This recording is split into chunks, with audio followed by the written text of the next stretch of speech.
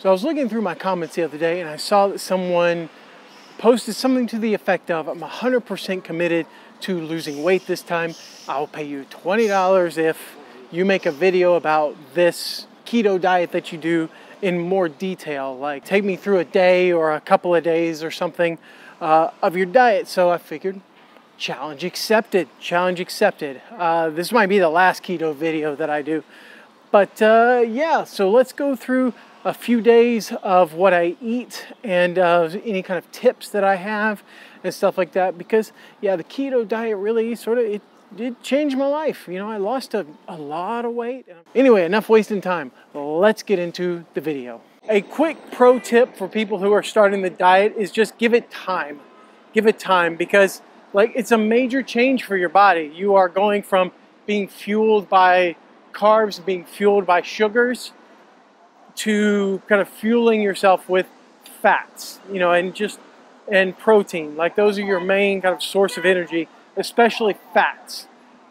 It's a big change for your body, and it's sort of traumatic at the beginning. Like you will feel really, really weak. You will feel kind of grumpy. You'll feel, it's sort of like when you quit drinking coffee or you quit smoking cigarettes or whatever. Like it's an addiction, especially sugar, because you'll have no sodas, you'll have no candies, just no sugar of any sort. It's tough. No fruit and no rice, no bread, none of that. And that makes up a huge part of your diet. So when you start, you'll feel awful for the first week. And the second week, you will feel a lot of cravings for this or for that. And breaking your old routine of going to, like, you know, convenience stores and things like that, like breaking that routine is really tough. So I recommend for people who are starting keto, do it on a vacation. Do it on a holiday. That's when you should start, because you can focus more on cooking. You can focus more on creating a new routine. That's definitely a big thing that I recommend starting with. Now, these are just a few things that I have here. Very, very few things. So, for example, we have a couple of types of oil. Like we have olive oil and we've got coconut oil, both easily purchasable in China, as well as butter. So these are things that you want to be cooking with. So if you're cooking something, cook with one of these three things, or maybe if you've got bacon grease laying around, cook in that. That's the way to go. Now, in terms of meats, basically in keto, you're going to become a sausage connoisseur. You're going to be like figuring out what kind of sausages you like, because like sausage is a great keto meat. One, sausages are really tasty, they're great, and then two, they tend to have more fat than protein, which is ideal for keto, and three, usually the carb content is really low, if not zero. So definitely get some sausages. They will be one of your staple meats. And then the other staple meat for me, of course, is steak. So I like buying steak. So I go to a wholesale market and I buy these. I think this comes out to like 40 yuan each, but if you were to get this at a restaurant, like it would be like 200 kwai or more. So you save a lot buying wholesale. And the other thing is cheese. This is the other thing that you're going to want to have. So I bought like a 7-pound block of cheese, Gouda cheese specifically, and I'm going with that. Oh, I forgot about these. Olives. Yes, you got to have some olives. Olives will really help. You can eat as many olives as you want on the keto diet. It's I love them. Green olives, black olives, whatever. They're great. Something that I like to do whenever I need some extra vitamins and minerals and just an extra source of healthy fats, especially if I want to snack. I would recommend not snacking on the keto diet, but if you have to, especially in the beginning, you'll feel really, really hungry all the time, is get nuts and seeds and stuff like that. And this place right here, Yangping Puzzi, if you're in China, this is a great brand. There's another one called Sanjur Songshu, which is 3 squirrels. That's the translation of it. 3 squirrels. Like these places sell a lot of nuts, they sell a lot of seeds and stuff like that. So I'm gonna go in here and get a couple. All right, so right here we've got some things like pistachios. They tend to be pretty carby, but like pine nuts are really good. They are rather expensive, but yeah, pine nuts are really good. So I'm gonna go with that. So you know, everything is kind of buy 100 grams here in China. So let's see, what is this for carbs? It's 10.3 carbs per 100 grams, which is not bad. So we're going to go with that. Macadamia nuts are good as well. Almonds are fantastic. So I'm going to grab some almonds. And then there are some seeds that I really like right here. Let's see. They're very, very cheap, and they're perfect for this diet. So by Guadza, I'm not really sure what these are. Okay. So yeah, these three are really good. And I might take a look at watermelon seeds and some others, but I think that's about where I'm going to stop. But see, this place is great because they have, you know, just all sorts of dried goods. And you could just take a look at the packaging, look at the carb content, the fat content, and stuff like that. But I tend to go with nuts and seeds because they have a lot of healthy fats in them, along with other great nutrition. What am I trying to say? Just other great like vitamins and minerals in them. So yeah, definitely check out this store. So let's talk about the daily routine. What do I eat from meal to meal? So let's break it down: breakfast, lunch, dinner, stuff like that. I'll take you through a few example meals that that I just have as part of my daily routine. So let's do it. Breakfast is the easiest. Coffee. That's all. Black coffee. And I do this because I find that keto goes really, really well with intermittent fasting. So intermittent fasting, if you don't know, is it's also called 16-8. It's just a way to break down your day by into two parts. There's one part where you take in calories, you consume calories, and then the other part is when you don't. So you take 8 hours a day. Those hours are the times in which you take in calories. So for me, at 12 p.m. to 8 p.m., that 8-hour stretch, that's where I consume my calories. I don't have breakfast and I don't eat late at night. So those 8 hours, I'm taking in calories, and then the other 16 hours of the day, I'm fasting. So I have twice as much time fasting as I do eating. And even like having sodas, of course, or having other drinks, like no calories in those 16 hours that I'm fasting. Now you can actually drink black coffee during a fast and you're fine. It doesn't break your fast. So that's what I do. So I wake up, have a little coffee, at about 9 o'clock or so, and then that's my breakfast. And then I move on to lunch. Let's talk about lunch. Lunch could be just about anything, but like, for example, this particular meal, it's sausage, it's olives, it's bacon, and eggs, little chives on top. You can also throw in a little bit of cheese, for example, and that's a perfect keto like breakfast / lunch because it's a lot of fat, it's a lot of protein, and it's good stuff. It's kind of, it's meat heavy, and that's good. But like, because most of your macros are going to be concentrated towards fats and proteins, and these particular types of meats, like these sausages and this kind of bacon, is more fat than protein. Fantastic. I want a little bit more fat, so I've added olives to it, and that's it. There's a couple of carbs in the eggs, but that doesn't really matter. It doesn't really matter. So I was a bit lazy tonight, and I got some delivery. So this is just a Subway salad right here. So it's got a little bit of bacon, it's got salami and ham in here, or pepperoni and ham. And for extra fat, I've got some like guacamole. And like, guacamole doesn't really belong in this salad, but oh well. And then I do have onions, but my macros have been good today, so I can actually fit the onions in, even though onions are usually carby. I've got some green peppers here and some olives. I'm probably going to add some more olives just because I like olives and I got them in the fridge. So yeah, there's dinner. And here we've got rabbit with lots and lots of different kinds of peppers and some ginger. That's all that's in there. So a lot of protein, not much fat. So what I can do is eat that 100% dark chocolate or some nuts or some seeds, something like that. That'll work. And I don't think I talked about the 100% dark chocolate, actually. It's fantastic for keto because it's full of healthy fats, lots of fats. It's got so many health benefits, dark chocolate does. So please check that out. And like, if you look down here, the fat to protein ratio is crazy. So 55 grams of fat to 13 grams of protein is great. Now, it is carby, so every 100 grams, 15 grams of fat. So you got to be careful with how much you're eating of this. I try to stay at about 10 to 20 carbs per day. So if I have dark chocolate, if I have any dark chocolate that day, that's going to pretty much be my carbs, or most of my carbs for the day. It's pretty bitter, yeah, but it's nice. This is one of my favorite dishes right here. I love tomato and eggs. This is the best.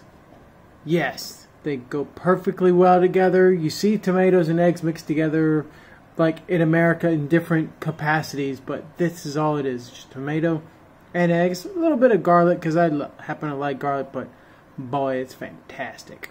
And you might think these are like little mushrooms or something like that, but it's actually like bamboo. Like they call it baby bamboo. And you mix that with some chicken and some spices, and it's awesome. It's awesome. A lot of fiber and a lot of goodness. So there you go. So we've got another lunch here. We've got shuijunyo, which is like water boiled beef. So we got slices of beef here. Bunch of garlic on top, but it's mostly for flavor because you don't want to eat too much garlic when you're on keto. But yeah, so you just kind of stir it up, and we've got some veggies right here. Like this is Napa cabbage, and yeah, so it's basically just beef with some onions and spices and all that kind of stuff. So just look at it; it's beautiful. So yeah, that's lunch. So I noticed I've been posting a lot of like meat heavy stuff. I haven't talked a lot about the vegetables. So let's actually go through the vegetable market and figure out what vegetables are good for keto. We'll just kind of start right here, I guess. Like the rule of thumb is that basically if it grows above ground and is green, you're good to go. You're good to go. So like with things like onions, or green onions or leeks, you do have to be careful. Cabbage is of course good to go. Celery is amazing. So spinach is one of the best vegetables for the keto diet. Peppers are all good. I would not say eat many bell peppers because they have natural sugars inside them. Cucumbers, fantastic. Eat as many as you want. Eggplant, you can eat eggplant. Yeah, right there. Like just any like leafy green vegetable is good. Yeah, this is called Kongqing Cai. This is a Sichuan thing. It might be in a couple other places, but yeah, tomatoes I would say be careful with. Be careful with tomatoes because tomatoes are technically a fruit, and you gotta, cut out fruit on the keto diet.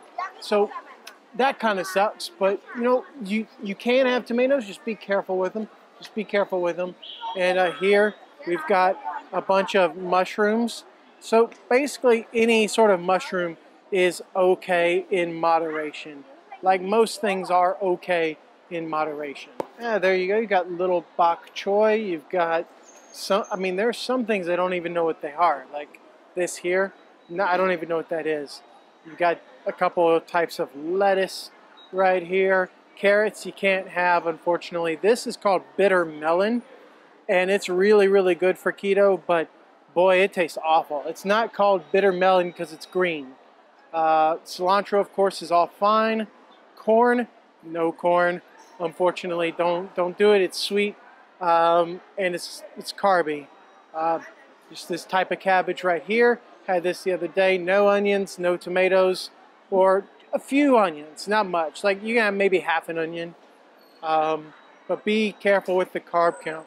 So it's really not so bad. Like the keto diet is not so bad. You can eat most things. Most things you can have. Like, oh, these are two of my staples. I eat these all the time. Cauliflower and broccoli, along with this. They're just staples for me. I love them. Like, yeah, keto's not that bad. You can have most vegetables. Like so many people focus on what you can't eat, right?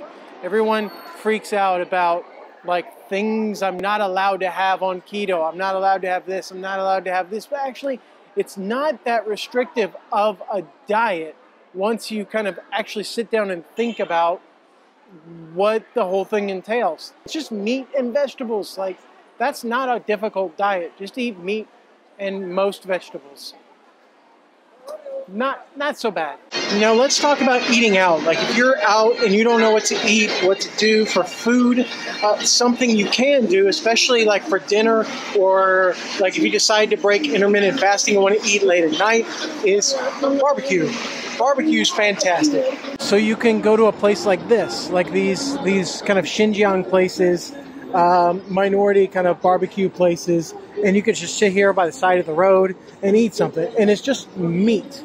It's just meat. They do have some vegetables, roast garlic. Don't eat that. It's a bit too carby. But then you've got mushrooms, great. Mushrooms, great. Mushrooms, great. Peppers, like all of this stuff on the top is pretty good, except for the tofu. And of course, you've got the meat. I mean, it's got some lean meat. It's got some fatty meat. Peanuts are okay as well. Like, it's all good. Stay away from the beer. But barbecue is a good option. And I remember one of my subscribers saying, like, keto is hard? No, it's not. It's called the lamb kebab diet. And yeah, that's it. You can do that.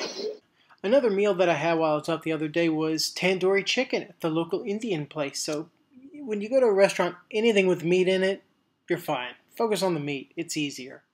Now, something that you just cannot get around the first couple of months on keto is research. You have to go out and look at how many carbs are in this, how many carbs are in this, what are net carbs, what are total carbs. You have to look up so many different things and learn to count your carbs. You cannot get around it. I don't count calories on this diet, but I do count carbs, and I'll tell you why later. Something you're going to have to do is track your meals, track what you're eating. You have to know what you're putting in your face. It's really important. So I suggest using a diet called Keto Tracker, or you can just type in like Keto Tracker into Google Play or Keto Diet into Google Play or whatever app store you use, and you'll see lots of different options for this sort of thing. You have to keep track of what you're putting into your body. It'll spit out your calories and your macros, all the different percentages and things like that. Why don't I count calories? Well, because it's something that naturally happens. When you eat sort of the same foods over and over and over again, there's this thing that happens called food habituation. Whenever you kind of get used to certain foods, you've eaten them so many times, you just kind of naturally take in less and less calories because you eat less and less of those foods. You're not excited by them anymore. You're kind of over them. So that's sort of what happened to me. I don't really care about food as much as I used to. I just don't. I'm not like a food guy anymore unless I get off keto. Then I go totally nuts. But while I'm on keto, like food is just fuel. I don't care about it so much. Worry about what time of the day it is, worry about how many carbs are in it, and then that's it. As far as like exercise goes, I didn't really do a lot of exercise. I just didn't because I physically couldn't in the beginning. Like after I lost 40 or 50 pounds, I started like cycling a lot more. I started like riding my bike. Like I would pretty much exclusively ride my bike to get to wherever I was going. Wouldn't take any other form of transport. And, you know, maybe once a week or once every 2 weeks, I would play soccer with a couple of friends, football. That's about all that I did. And that's about all that I do. I ride the bike. I don't do a lot of exercise now, like even less than I did before. I'm 187. I actually just weighed myself today. I was 277 pounds. Now I'm 187, so 90 pounds down overall.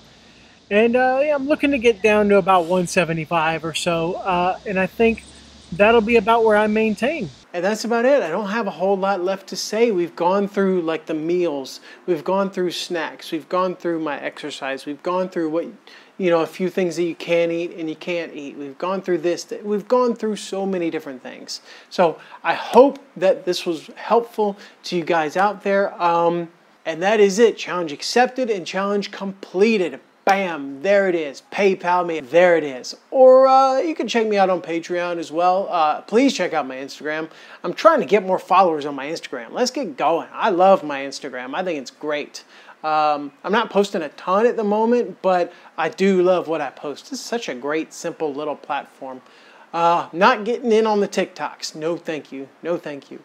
Yeah, I think that's about it. Again, thank you all very much for watching, and I'll see you all next time.